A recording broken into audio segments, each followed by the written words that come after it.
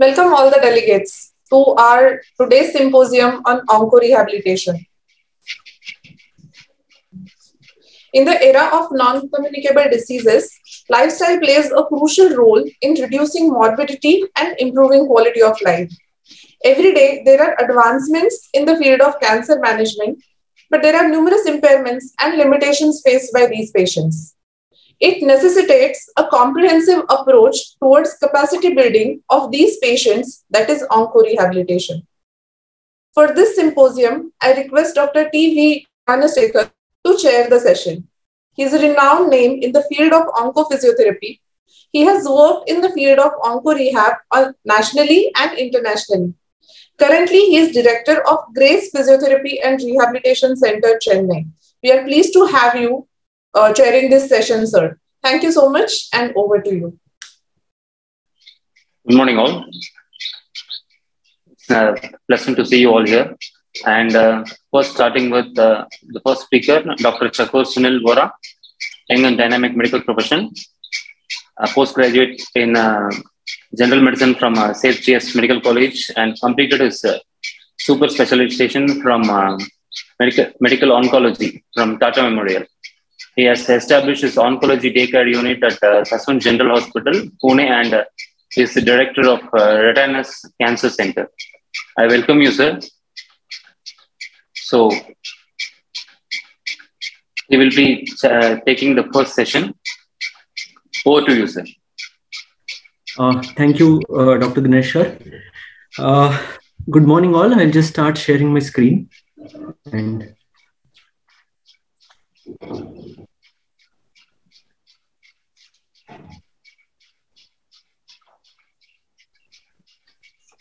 is the screen visible to all? Dr. Aneshkar? Yeah, it's loading, sir. Yeah, it is visible now. Okay. Yeah. Good morning, everyone. I thank the organizers to give me an opportunity to discuss this very important aspect of cancer patient care with all of you. Basically, my role will be to discuss the problems faced by our patients from cancer diagnosis, during cancer treatment, and further towards cancer survivorship as well. So I'm Dr. Chakor Vora. I am a medical oncologist, and I'll practicing in Pune. So, and I'll be discussing cancer treatment, and just initiate a talk on onco rehab. So, yeah. So, what is cancer? Now, to define cancer, there are multiple definitions. The easiest one is to say that, okay, abnormal cells start multiplying, abnormal cells of our body become abnormal, they start multiplying in an uncontrolled manner, and they start growing and spreading in the body and cause deterioration of general health. And if unchecked, they lead to the patient's death as well. So this is just the very layman or very basic definition of cancer. And many of us must be knowing someone or some other, or would have seen many patients who've undergone treatment for cancer and have suffered at the hand of, suffered because of this disease. What are the cancer treatments? We all are aware about chemotherapy, surgery, and radiation therapy.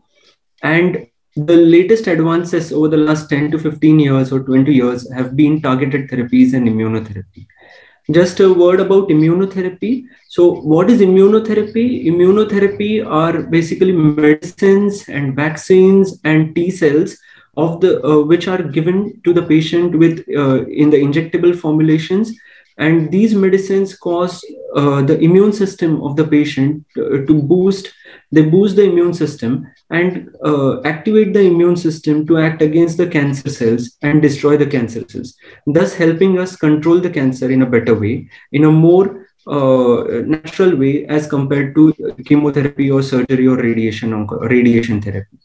On the other hand, what is targeted therapy? So targeted therapy has evolved over the last 20 years from the year 2000, 2001. We have now almost 200 or more targeted therapies available in in the wide spectrum of multiple malignancies. Targeted therapies have been developed with the help of research and advances in the field of genetics. So now we identify multiple mutations, multiple genetic alterations in cancer cells, which are the drivers for these cancer cells, which are the drivers for multiplication. For example, the epidermal growth factor receptor, which is seen in, which is hyperactivated, or there are mutations in the EGFR receptor in almost 30 to 40% of our lung cancer patients. And just an inhibitor molecule like erlotinib or osimertinib or geftinib, this simple 1 tablet per day can help control the patient's cancer for years together. Median survivals for lung cancer patients today have expanded to 3 years to 5 years, even in metastatic setting, in a stage 4 lung cancer patient. Just few years back, lung cancer would have meant a death sentence within 6 months. But now our patients are able to live for 5 years, 6 years, and some of them are living even 10 years or more. So this is how targeted therapy, immunotherapy, and advances in the cancer treatment have helped in expanding or extending the survivals of our patient, and at the same time improving the quality of life. So just the goal of all these treatment modalities put together in one sentence is to improve the quality of life, daily function of our patients, and also the duration of life of the patient. But while doing this, are we just doing it without any harm? Absolutely no. What are the adverse effects?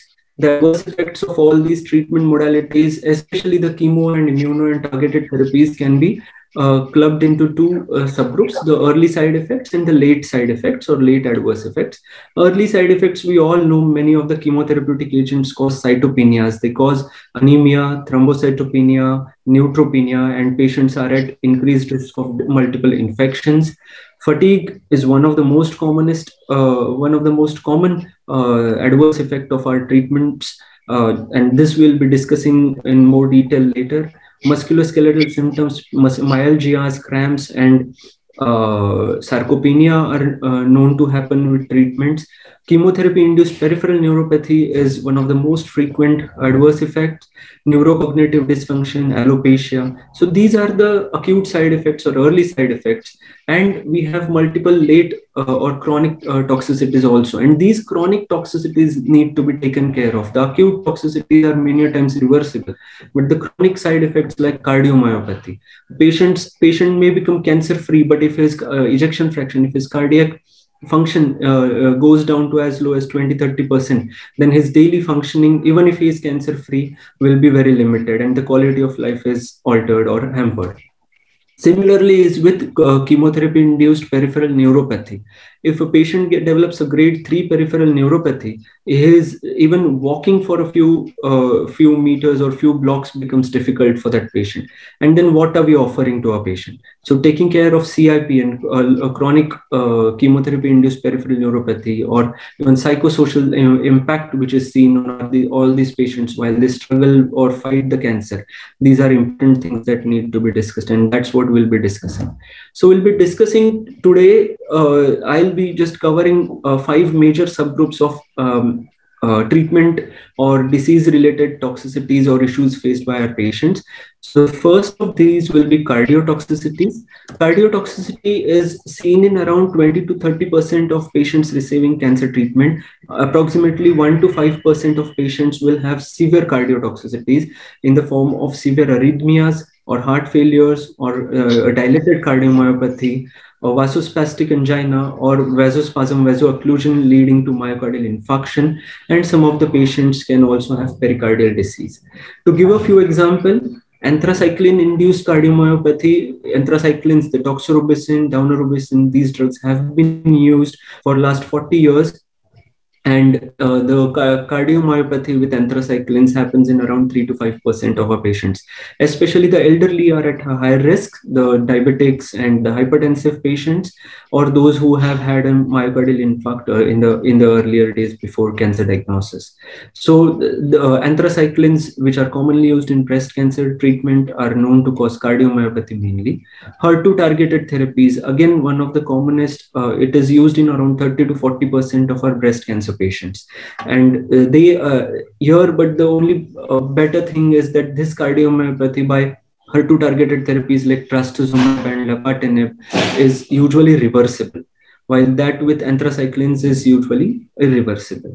The fluoropyrimidines, this is a group of drugs like 5-fluorouracil and capecitabine.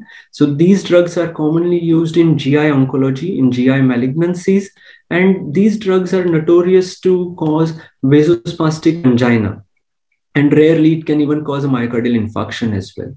Coming to the checkpoint inhibitors, the immunotherapeutic drugs. So these drugs, we know that these can cause, as I mentioned, the mechanism of action. The immunotherapy is known to activate the immune system of the patient. Now, immune system of the patient can also can be overactivated, and it can misfire. Just a minute. 2 minutes. 2 minute त्याचं चालू आहे, झालं की मी बोलवते.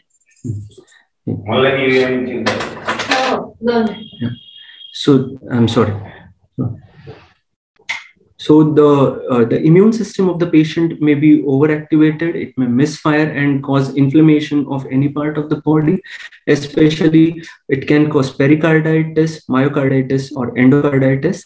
And coming lastly to the targeted therapies, the targeted therapies can also cause multiple issues with, like arrhythmias. They can cause QT prolongation and ECG finding, and these can lead to supraventricular tachycardias. So just this was in brief about the cardiotoxicity. Coming to the pulmonary toxicity, pneumonitis, interstitial lung disease, pulmonary fibrosis, pulmonary thromboembolism. These are the toxicities which can be seen. These are, fortunately, these are rare, seen in around 1 to 3% of the patients. The drugs commonly causing these toxicities, bleomycin, again a conventional chemotherapeutic drug, is known to cause pneumonitis and later pulmonary fibrosis. Immune therapy can cause pneumonitis in around 2 to 3% of the patients, and it can be severe, may need complete stopping of immunotherapy, and these patients may need high-dose steroids also. The other agents like thalidomide, lenalidomide, these can cause a thrombophilic state, and this can lead to pulmonary thromboembolism. Gemcitabine, taxanes like docetaxel are known to cause pulmonary fibrosis as well. The third group of toxicities, much more relevant than the initial two with the discussion today, are the neurotoxicities. Peripheral neuropathy, if not, is usually manifested in the form of sensory peripheral neuropathy. The typical distribution is the glove and stocking distribution, where patients complain of tingling or numbness sensation in the toes and fingers. And if overlooked or if not taken care of quickly or in the initial phases, can further progress to a motor peripheral neuropathy, and that can be a very debilitating situation for the patient. Autonomic neuropathies are rare. Ototoxicity is known with cisplatin, one of the platinum compounds. Again, one of the initial chemotherapeutic agents which was discovered around 50-60 years ago. Encephalopathy is also fortunately very rare. It seen with ifosfamide or a few other drugs. Pharyngolaryngeal dysesthesia is a muscular spasm of the pharynx and laryngeal muscles, which happens is with oxaliplatin, but can be taken care of with simple measures. And myalgias are known to happen with taxanes and vinca alkaloids and eribulin. Even the newer agents like brentuximab vedotin and TDM1, which is trastuzumab emtansine, these agents, even though these are the latest advances which we have started using in the last 5 to 7 years, but even these drugs are not completely safe. These agents can also cause debilitating peripheral neuropathies. Coming to the fourth subgroup of toxicities, fatigue. Today, Dr. Anuradha will be discussing more on fatigue and fatigue management. So fatigue is one of the most common toxicities or common issues which our cancer patients face, and approximately 70 to 85% of our patients do have fatigue at one point or the other during their at the onset of diagnosis or during the treatment, and some of them even have fatigue during the survivorship.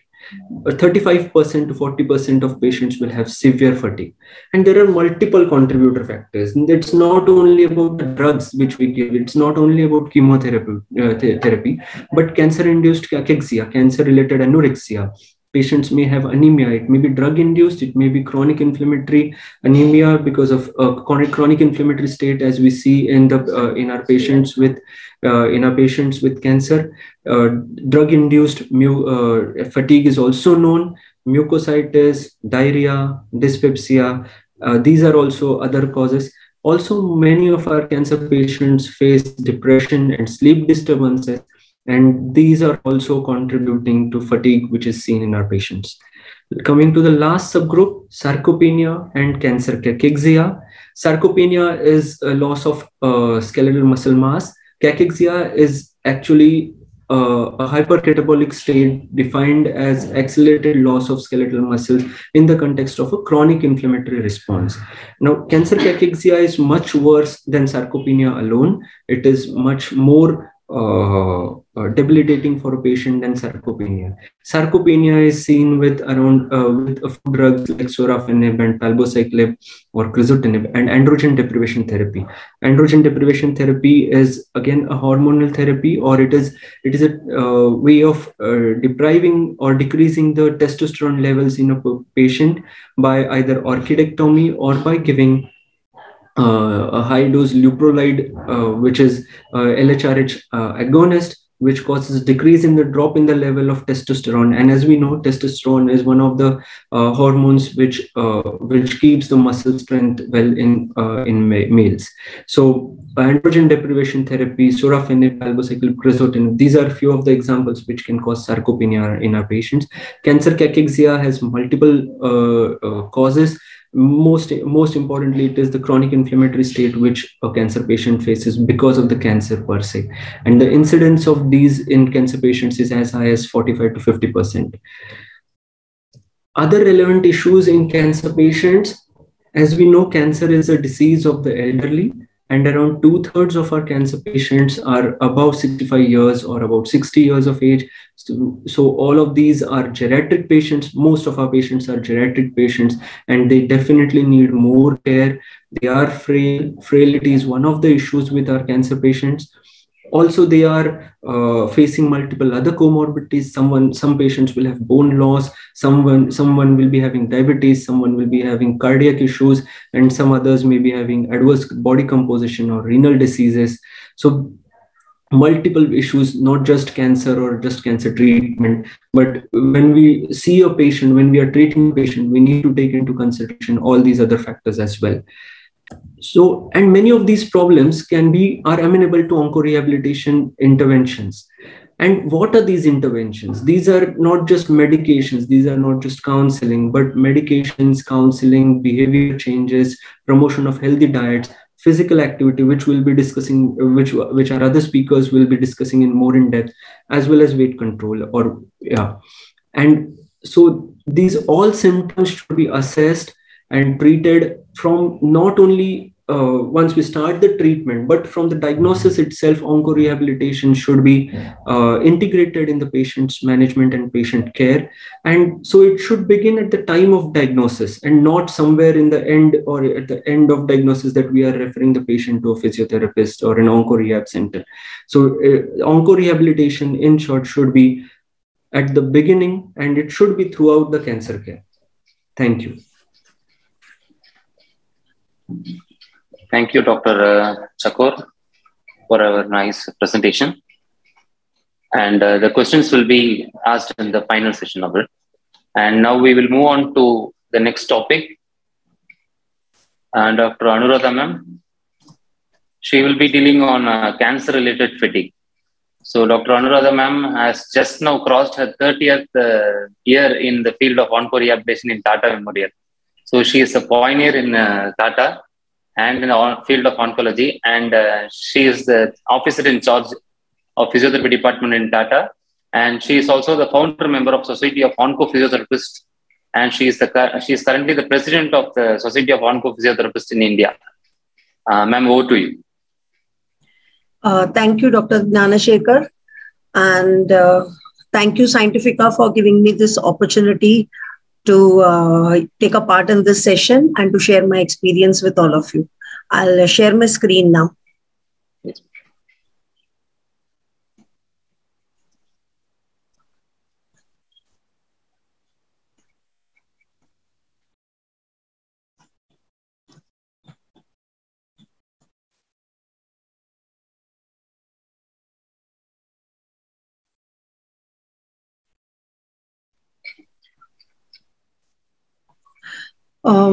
Okay, so as Dr. Chakor just recently told us about cancer-related fatigue, and it is one of the side effects of cancer therapy, we will move on to have a little in-depth knowledge about cancer-related fatigue.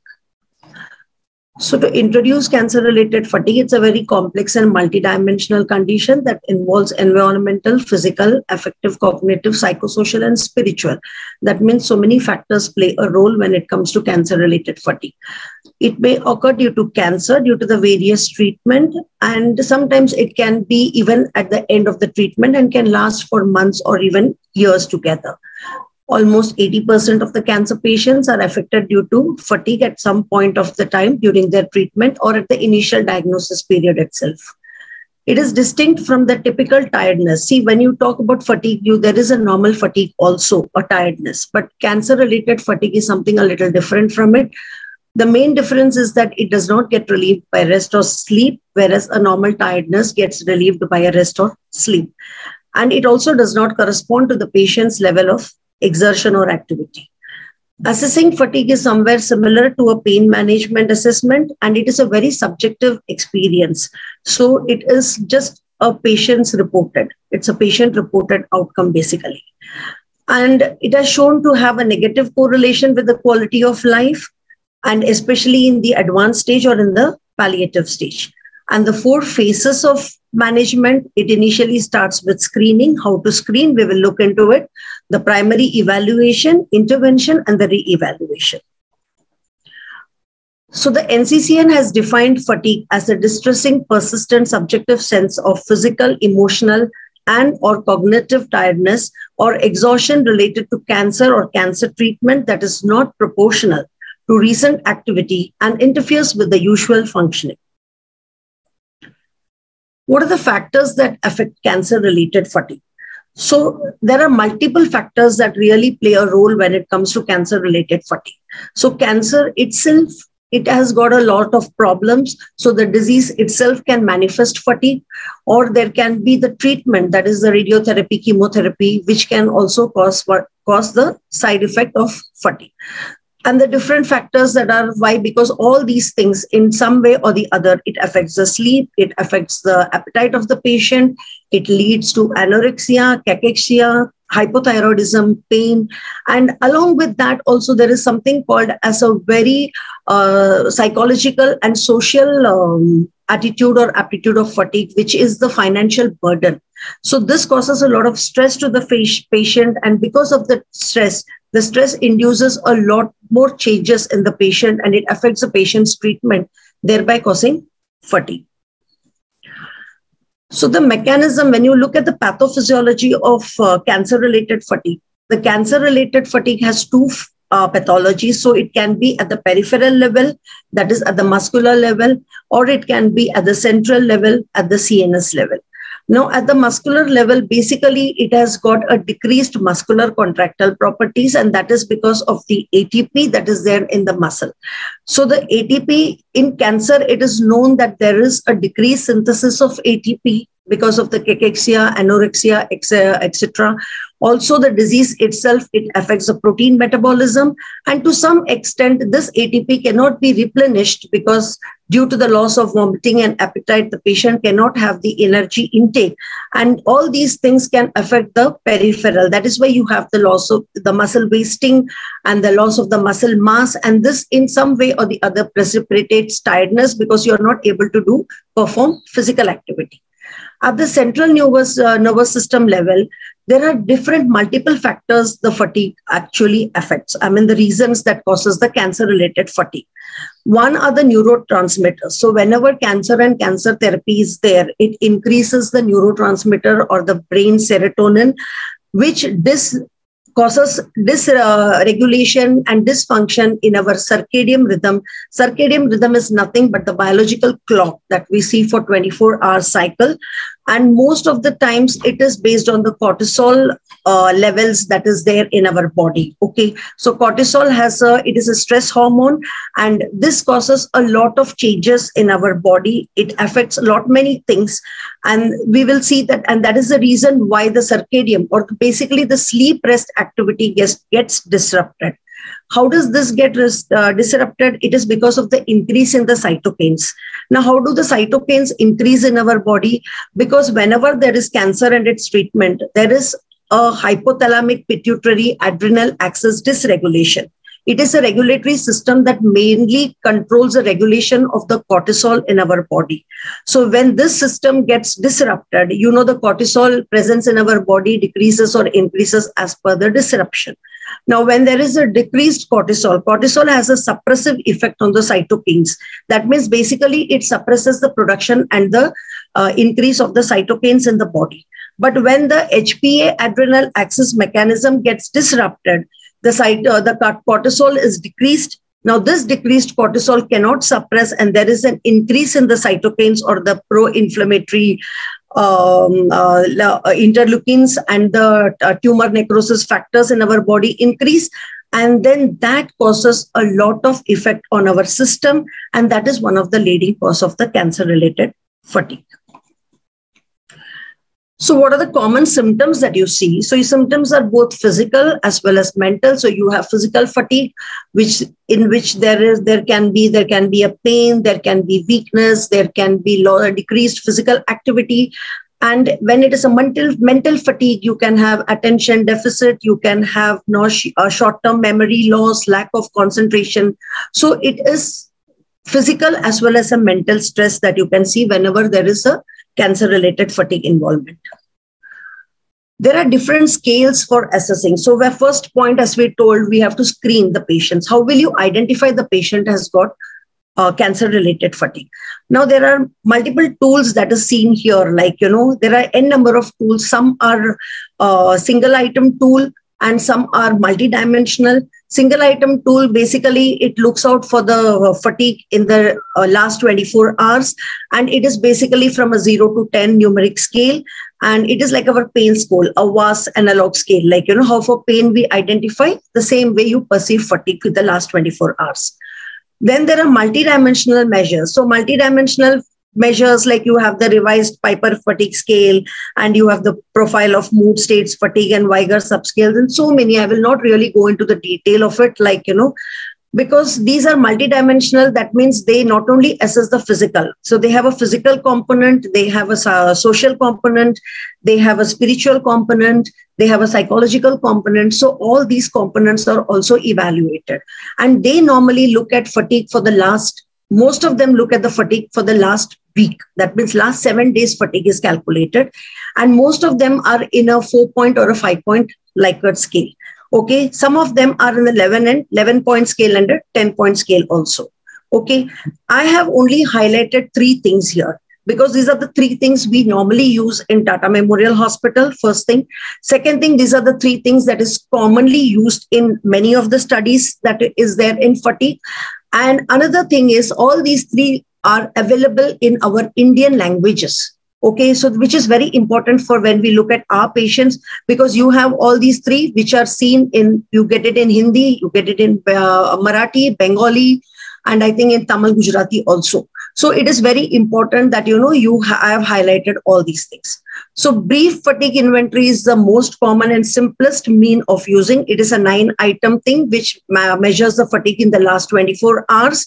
And it is simply on a 0 to 10 scale. So 0, that means there is no fatigue, and 10 when you're totally exhausted. FACIT, which is the functional assessment of chronically illness therapy fatigue subscale. Okay, that has got 13 items. And it is specific to the symptoms. It is validated questionnaire, and it looks into the physical, social, emotional, and functional well-being. Okay. And you have the FACT AN or the FACT F, like, you know. So the FACT is functional assessment of cancer therapy. F is a subscale, fatigue subscale, which is again specific to fatigue symptoms. It is also validated. And it is again 4-dimensional, which looks at the physical, social, or family, emotional, functional well-being. And it has 20 simple questions which are specific to anemia and fatigue. So this is how the whole flowchart of fatigue really looks like. So first you have to have an assessment. That means, so you screen the patient by using any of the thing. You use a BFI, fat test or a facet or whatever. And after the screening is done, and the screening has to be done at regular intervals, because the patient from the time of diagnosis, you have to screen whether there is a already existing fatigue with the patient because of the disease. Also, you have to screen the patient every time the patient goes in for the adjuvant therapy, the treatment, because during the phase of treatment also they can experience fatigue. And even after the completion of treatment, fatigue has to be evaluated or screened, and at long term, that is survivor or even at the follow-up, because this will give you a gradual idea about how long the patient's fatigue is persistent. So from the screening, you can grade the fatigue as the mild, moderate, and severe.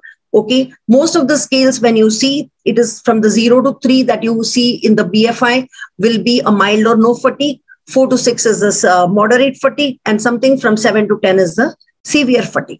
So whenever there is a mild fatigue or a moderate fatigue, ideally it is like you have to first educate the patient about the idea. You have to give them counseling and you have to make them understand what fatigue is about. And so that when they experience it, they will get back to you. And you can start with some general strategies of fatigue management, okay, which we will see shortly, okay. Then you go for the treatment, which can be pharmacological, non-pharmacological management. We will be mainly looking at the non-pharmacological management. The pharmacological, the doctors already looked into. So that comes as the primary evaluation. So after you screen, you evaluate and you identify at what level of fatigue the patient has got. What are the problems the patient is having? What are the things the patient is unable to do? And you corrective those measures. Okay. After that is the intervention. Now, intervention is where, as I told you, you have the pharmacological and the non-pharmacological or a combination of both. There, our treatment does not end, because after you give the intervention, obviously you have to re-evaluate the patient, which is the phase 4. So re-evaluation is very important. Re-evaluation again has all these things, because you have to again assess, again evaluate, again see what intervention is more applicable, and then further re-evaluate the whole procedure. So the management strategies are the non-pharmacological and pharmacological. Pharmacological, basically, like, suppose if anemia, the patient is having fatigue because of the low hemoglobin, then erythropoietin stimulating agents have to be given. Iron has to be given to the patients and everything. Suppose if sleep or if anxiety, depression, any of the psychological factors are there, and because of which the patient is having fatigue, then there has to be some psychostimulants. So depending on medical levels, medically, what are the problems like, then that has to be corrected by medicines. Now, when we see the non-pharmacological treatments, in non-pharmacological treatments, you have exercises where physiotherapists have a role to play. It is multidimensional. So you have to have a multidisciplinary measures or multidisciplinary treatment plan when it comes to treating fatigue, because you have the CBT, which can be performed by a psychologist or a psychiatrist, and rest and sleep has to be taken care. Okay, so you teach relaxation and everything. Nutrition, very important, as Dr. Chakur mentioned, cancer cachexia, it has to be compensated. So obviously a dietitian or nutrition should be a part of a treatment team of CRF. And there are some alternative medicines also that is available when you're treating cancer-related fatigue. Another important thing is, like, whenever as a physiotherapist, like, when you have to treat the patient, you have to ideally know at what time of the day or what time of which activities are the one that causes fatigue. So it is very important that the patients who are diagnosed or who are identified having fatigue should maintain a fatigue diary. So which is I've given an example of a Rochester fatigue diary, but there are different ways a fatigue diary can be mentioned. You can put the time period, like, starting from your morning, from the time the patient wakes up, from that time to the patient goes to sleep, you can put it as an 1 hour, 2 hour, 3 hour, in hourly pattern also you can put it. Rochester diary gives you an hourly pattern. It is from the time the patient wakes up in the morning to the time the patient is going to bed. Okay, so this is the lines, so what the patient has to do from this time, in that 1 hour, the patient has to calculate. Okay, so he has to say no fatigue means he will be marking it somewhere here at this end. And if it is very severe fatigue, the patient will draw a line at this end, like you can see in the example that is given here. Okay, so this is something that has recorded mild fatigue from 9 to 10. And the patient has got substantial fatigue from 10 to 11 in the night. And this is the area when the patient is asleep from 11 to 12. Okay, so this is how you chart. So you identify. So you know at what period of time the patient is the most tired and at what period of the time the patient is the most energetic. This will give you an idea of when to pace the activities or when to prioritize and put the activities. So when you're talking about the energy conservation techniques, this is an important thing that you have to look at when you're treating cancer-related fatigue. So the non-pharmacological multidisciplinary treatment are like, let's concentrate on the physical activity because we are majorly physiotherapists, So apart from that, as I told you, there are other alternative therapies which are there, but we will not focus on that and we will just talk in terms of a physiotherapist point of view. So in TMH or most of the studies that show, they have said that a physical activity of a moderate level, moderate or a high level, depending on the level of fatigue, of 20 to 30 minutes of activity per day and 3 to 5 days a week, and a combination of aerobic and endurance strength training program is the important or the major line of treatment when it comes to treating CRF. Okay, this is the ACSM guidelines that we normally follow and the ACSM guidelines that most of the studies have also mentioned about. Okay. The thing is how will you evaluate? So you can evaluate the aerobic capacity by doing a step test, single shuttle test, or a 6-minute walk test, whatever can be permissible in your scenario. And you can identify the functional capacity and accordingly prescribe the aerobic exercises for the patient. When it comes to strength training, there are different ways of strength training. Like you can strength train the patient by using body weight. You can strengthen the patient by using free weights, or you can do strengthening by using the resistance bands. In Tata Hospital, we normally use the resistance band. We prefer using the resistance bands rather than the free weights. The body weight we normally don't use for the simple reason is because sometimes the patient can be in a palliative or a metastatic stage. And then in those cases, using your body weight again becomes a problem because of the bone mets and everything. So we use a resistance band. So resistance bands, you look at the RPE, and the RPE, the modified Borg scale of somewhere between 4 to 6 or between 3 to 6 also can be taken because that is what most of the studies mention. It can be used for giving the resistance training for the patient. How will you check the resistance? Normally, ideal practice is by checking for the 1RM. 1RM may not be possible in our patients. So when we are using resistance band, we look at the RPE and we identify and we prescribe the resistance band as per the color code to these patients. And we normally don't use free weights, I told you. So that is the reason, because you don't calculate 1RM, or you simply start with a lesser weight and gradually progress. Okay. So that is the major thing for exercise prescription. Now coming to the energy conservation techniques are the 4 Ps. That is you plan, you pace, prioritize, and you position. So these are where the Rochester diary or the fatigue diary comes into place. So you can identify what activities cause fatigue to the patient, what time of the day is more energetic. So you can pace the activities. Okay, that means you make the patient perform the activities, a high energy expenditure activity at a time when he is having more energy level. Okay, so that's how you plan and pace and prioritize. Apart from that, then there are other complementary therapies like massage can be a relaxing therapy. There is acupuncture, there is acupressure, and there is CBT, which takes care about the psychosocial interventions. Nutrition compensation has to be done. And again, cognitive behavior therapy for good sleep. And of course, there is Reiki and yoga and other complementary therapies. There are some basic caution we have to follow whenever we are treating cancer patients. And this is majorly because we are the ones who give the exercises, we prescribe exercises.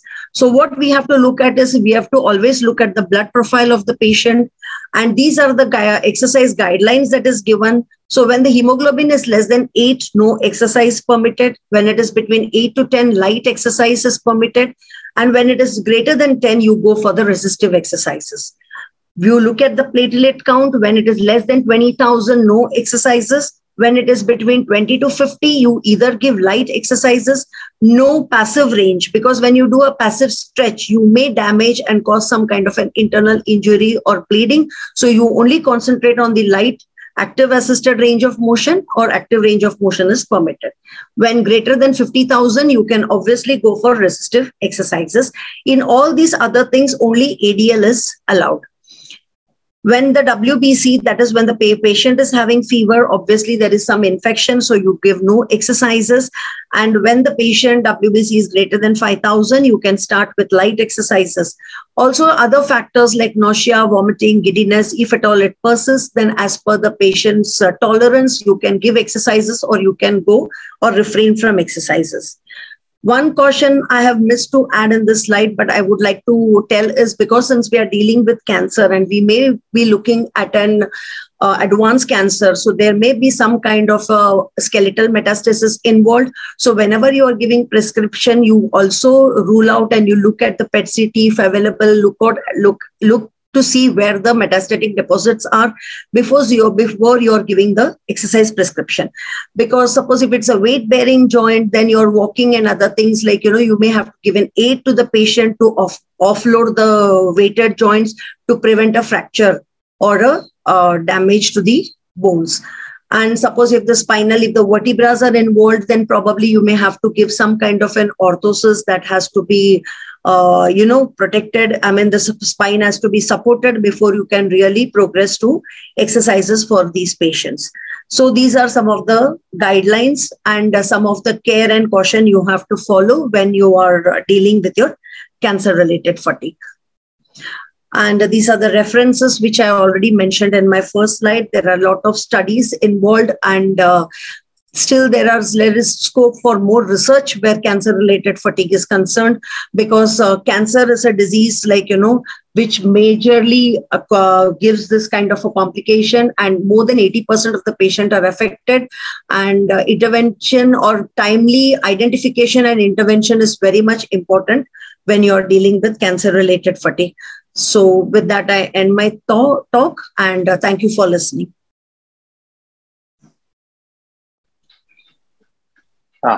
Thank you, Dr. Anuradha ma'am.